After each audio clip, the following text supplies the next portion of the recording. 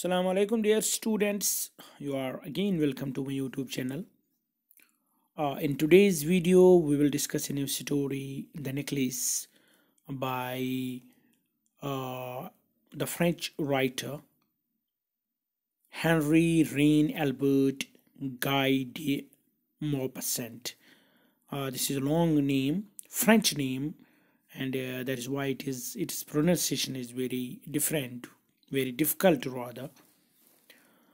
Before discussing the story, before discussing the characters, let us read a brief introduction about this great author at page number 107 of your textbook.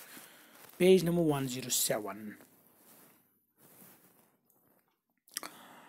Henri Reine Albert Guy de Maupassant.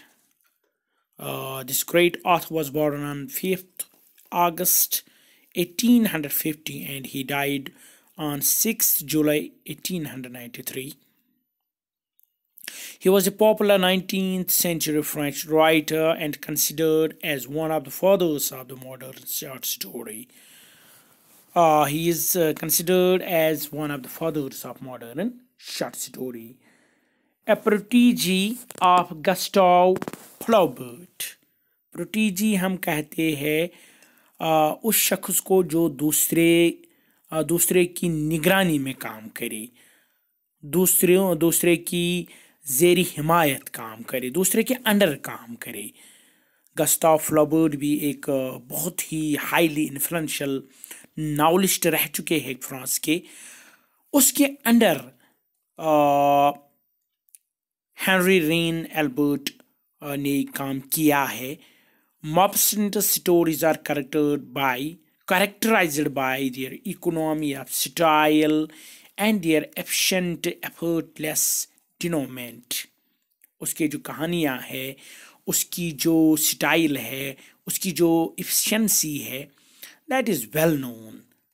उसके जो denouement हम कहते हैं, last part of the work where everything is clear or settled. जहाँ हर कोई चीज़ बिल्कुल वाज़ह तौर पर बयान की जाती है, उसी को कहते हैं हम डेनूमेंट. His well knit plots. उसकी कहानियाँ जो वेल निट है, पूरी तरह बयान की गई है, अच्छी तरह लिखी गई है. Greatly influenced Somerset mom and O Henry. These are both well famous known writers, short story and novel writers. उन पर भी उन्होंने असर डाला है, अपना इन्फ्लुएंस डाला है. Many of the stories are set during the Franco-Prussian War of the 1870s and several of them describe the futility of war and the innocent civilians who caught in the conflict emerged changed. ज़्यादातर उसकी कहानियाँ हैं जो German France का जो वार हुआ था 1870s में, और किस तरह उस वार ने इनोसेंट सिविलियंस पर अपना असर डाला, किस तरह उनको चेंज किया. ही also road 6 short novels also. 6 novels भी उन्होंने लिखी है. In 1880 he published what is considered his first masterpiece. उसकी बहुत सबसे बड़ी कामयाब नावल जिसको कहा जाता है बोर्डस्यूफ, ये उसकी कहानी का नाम है. विच met with an instant and tremendous success. बहुत ही कामयाब ये किताब हुई, ये नावल हुई. Flaubert characterised it as a masterpiece that will endure. Flaubert, गस्टाव Flaubert ने उसको एक मास्टरपीस करार दिया है, दैट विल एंड्योर, जो काफ़ी देर तक चलेगी, जिसको लोग याद करेंगे. This was Maupassant's first piece of short fiction set during the Franco-Prussian War and was followed by short stories such as Dex Samis, Mother Savage and Mademoiselle Fifi. ये German names है. ये शॉर्ट स्टोरीज के नाम है जो बहुत ही famous हुए हैं उसके. The ticket from 1800 to 1891. इन 10 सालों में, 11 सालों में was the most fertile period of Maupassant's life. Fertile in the sense he produced more work during these decade, made famous by his first short story. इसी दौरान उसने पहली फेमस शॉर्ट स्टोरी लिखी. He worked methodically and produced two or sometimes four volumes annually. बहुत ही बिल्कुल orderly उन्होंने अपना काम किया, इन अ लॉजिकल वे उन्होंने काम किया, और हर साल ये 2 से 4 कहानियाँ लिखते थे, नावल्स लिखते थे, वॉल्यूम्स लिखते थे.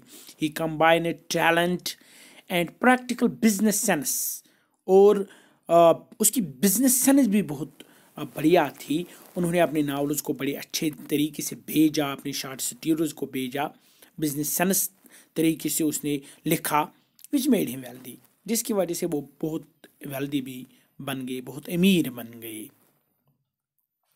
In 1881, he published his first volume of short stories under the title of La Maison Delire. It reached its 12th edition within 2 years. बहुत ही कामयाबी उसकी बुक हो गई. 12 एडिशन सिर्फ 2 साल में उसके हुए, पब्लिश हुए. In 1883, he finished his first novel, Uniwai, translated into English as Women's Life. उसने ये कहानी भी लिखी वुमेन्स लाइफ के बारे में. 25,000 copies of which were sold in less than a year. एक ही साल में उसकी 25,000 कापियाँ बिक गई. In his novels, he concentrated all his observations scattered in his short stories. और नावल्स में ये क्या करता था कि जो वो पहले कहानियाँ, छोटी छोटी कहानियाँ लिखता था, उनको फिर उन्हीं पर कंसंट्रेशन करके बड़ी स्टोरी वो लिखता था. His second novel, Belle Amie, which came out in 1885, 1885 में उसकी कहानी पब्लिश हुई. Second novel. He had 37 printings in 4 months. 37 printings, 37 बार उसको रिप्रिंट किया गया 4 महीनों में. His editor Howard commissioned him to write new masterpiece, and Maupassant continued to produce them without the slightest apparent effort. Howard ने उसको ये काम सौंपा कि आप अपनी सबसे बड़ी किताब, सबसे फेमस बुक आप लिखो, और बिल्कुल ज़्यादा एफर्ट के बगैर ही उसने ये काम किया. At this time he wrote what many consider to be his greatest novel, Pierre et Jean. ये उसकी सबसे फेमस बुक है, जिसको उसका मास्टरपीस भी कहा जाता है. With natural aversion to society, लेकिन ये जो मॉपस्टैंट था उसको ही डिसलाइक सोसाइटी. ही लव रिटायरमेंट, उसको रिटायरमेंट पसंद था, सॉलिट्यूड पसंद था, तन्हाई पसंद थी, एंड मेडिटेशन और इंट्रोस्पेक्शन उसको पसंद था. ही ट्रैवल्ड एक्सटेंसिवली, बहुत मुल्कों की उन्होंने सैर की. इन Algeria, Italy, England, Brittany, Sicily, orange, and from each वॉयेज he brought back a new volume. और हर सफ़र के बाद या सफ़र के दौरान वो कोई ना कोई किताब लिखता था. This was a brief introduction about this great author, about this great short story writer Maupassant. Now we will discuss the story, The Necklace. As the name suggests, it simply means हार जो ये औरतें पहनती है. ये gold, किसी भी metal का बना होता है, गोल्ड का भी होता है, सिल्वर का भी हो सकता है, या डायमंड का भी हो सकता है. But in this story it simply means A gold necklace, जो बहुत कीमती था. लेकिन जब हम लास्ट में पढ़ते थे वो रियल नहीं था, वो असली नहीं था, वो नकली था. लेकिन उस हार की वजह से एक घर, पूरा घर जो था, हंसता हुआ घर था, एक अच्छा घर था, वो कर्जों में डूब जाता है, वो कर्जों में बिखर जाता है. Matilda is unhappy because she has been living a poor life. Matilda के बारे में ये कहानी है। सेंट्रल कैरेक्टर इस कहानी की जो है वो मैटिल्डा है। वो बहुत अनहैप्पी है, वो बहुत नाखुश है। Because she has been living a poor life, क्योंकि वो एक गरीब जिंदगी गुजार रही है। She has big dreams but no means to realise दो ड्रीम्स। हालांकि उसके ख्वाब बहुत ही बुलंद थे, बहुत ही अच्छे ख्वाब देखती थी वो बहुत ही अमीरों के ख्वाब देखती थी। बट नो मीन्स, लेकिन उसके पास पैसा नहीं था, रिसोर्सेज उसके पास नहीं थे ताकि वो उन ख्वाबों को पूरा करे। Which is the cause of her unhappiness. उसी वजह से वो नाखुश रहती थी, उदास रहती थी। Matilda is invited to A grand party. Matilda को एक पार्टी में दावत दी जाती है। She had a beautiful dress. हालांकि उसके पास एक ड्रेस है बट नो ज्वेलरी, लेकिन उसके पास पहनने के लिए कोई ज्वेलरी नहीं है, हार नहीं है। She borrows A necklace from A friend. लिहाजा वो अपने एक दोस्त से, एक अमीर दोस्त से, एक रिच फ्रेंड से एक हार उधार लेती है। एंड लूजेज इट, लेकिन पार्टी में वो खो जाता है वो हार। What happens then is very ironical। उसके बाद क्या होता है, उस हार की वजह से उनकी ज़िंदगी किस तरह बर्बाद हो जाती है। दिस इज़ अनएक्सपेक्टेड, बिल्कुल अपोजिट होता है, ironical. Read out the story and find out the course of events that later shape Matilda's life. Let's read how this small incident, this small episode changes the whole life of this lady, of this woman, Matilda. Page number 108 of your textbook. She was one of those pretty young ladies born as if through an error of destiny into a family of clerks. हालांकि Matilda बहुत ही खूबसूरत औरत थी। उसको एक अमीर घराने में पैदा होना था, लेकिन थ्रू एन एरर, एक गलती की वजह से, बदकिस्मती की वजह से, she was born into a family of clerks. छोटे लोगों में जो क्लर्क का काम करते थे, जो ज़्यादा अमीर नहीं थे, मिडिल क्लास फैमिली में उसकी बर्थ हो गई। शी हैड नो डाउरी, लिहाजा उसको डाउरी भी नहीं मिली जो घर वाले देते हैं अक्सर लड़कियों को। नो होप्स, लिहाजा वो उसके बाद उसको कोई उम्मीद नहीं थी। नो मीन्स ऑफ बिकमिंग नून, वो नून बनना चाहती थी, वो फेमस होना चाहती थी, वो अमीर बनना चाहती थी, लेकिन उसके लिए उसके पास कोई मीन्स नहीं था, कोई तरीका नहीं था। Loved and married bye a man इधर रिच और डिस्टिंग्विश्ड। लिहाजा किसी अमीर आदमी ने उससे प्यार नहीं किया, उससे शादी नहीं की, और अल्टीमेटली उसकी शादी एक गरीब घराने में ही हुई, इधर रिच और distinguished. And she allowed herself to marry a petty clerk in the office of the board of education, school board of education. एक बहुत ही छोटे क्लर्क से उसकी शादी हो गई जो एजुकेशन डिपार्टमेंट में एक क्लर्क था।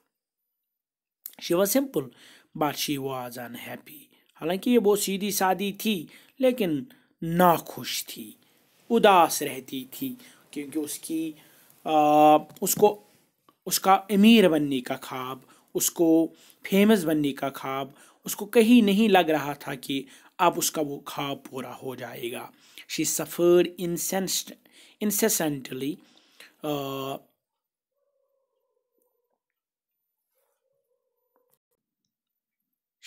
incessantly feeling herself born for all delicacies and luxuries. Incessantly means continuously।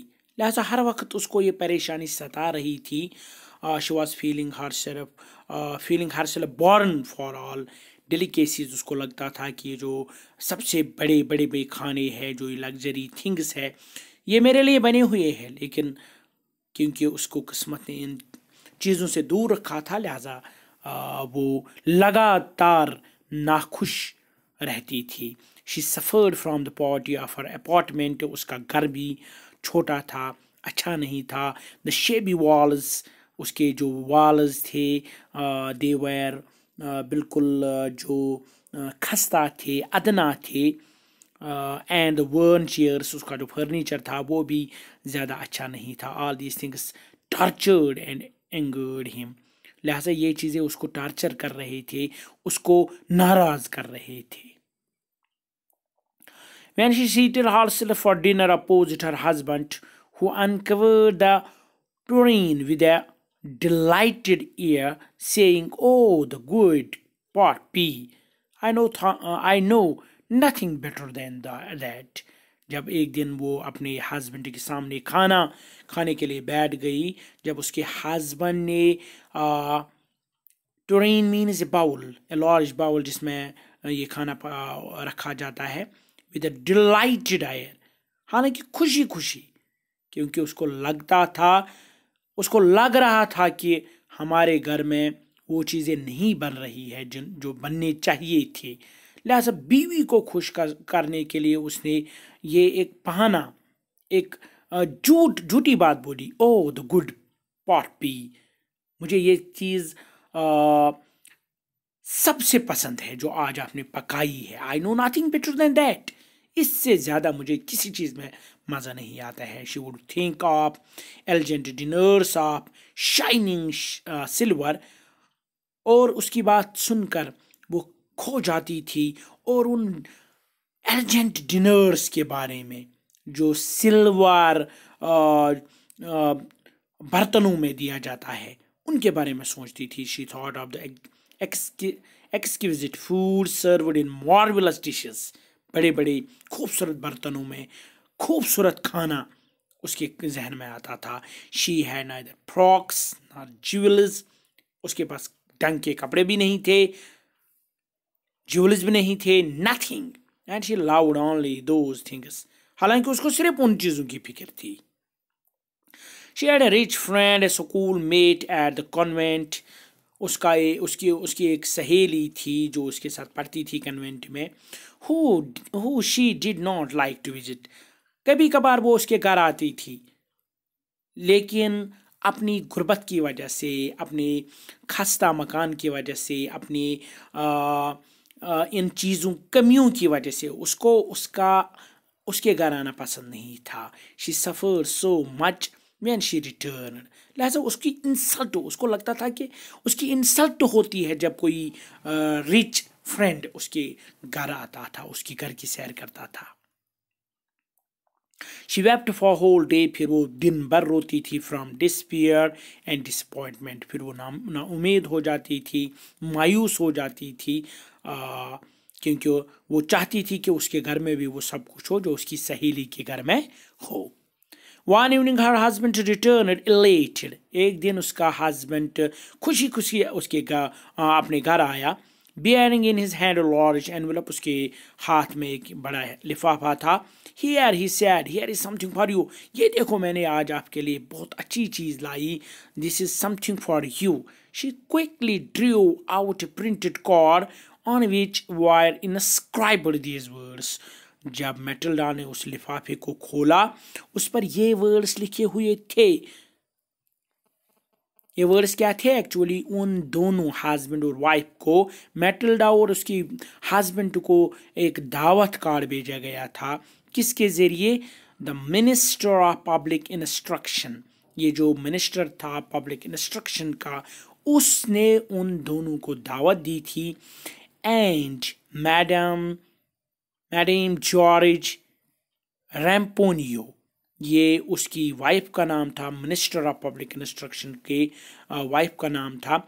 Ask the honour of M and ma'am लॉइजल्स company, mister and madam लॉइजल्स company, दावत दी थी मिनिस्टर ऑफ पब्लिक इंस्ट्रक्शन के जो minister थे उसने और उसकी बीवी ने दावत दी थी मैटिल्डा और उसके हस्बैंड को Monday evening January 18 at the ministers residence.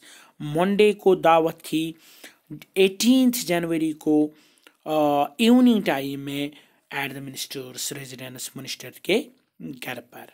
Instead of being dilated, लेकिन जैसा कि मैटिल्डा के हस्बैंड ने सोचा था कि ये खुश हो जाएगी ये दावतनामा देखकर, लेकिन ये खुश नहीं हुई। As her husband had hoped, she threw the invitation spitefully upon the table. उसने इस लिफाफे को बिल्कुल गुस्से में फेंक दिया। Upon the table, murmuring, table पर, और आहिस्ता आहिस्ता बोली, what do you suppose I want with that? मुझे इस लिफाफे को क्या करना है? आपको क्या लगता है कि मैं इस लिफाफे के साथ करूं? अब आगे क्या होता है, we will discuss that in next episode, next video. Till that, good bye.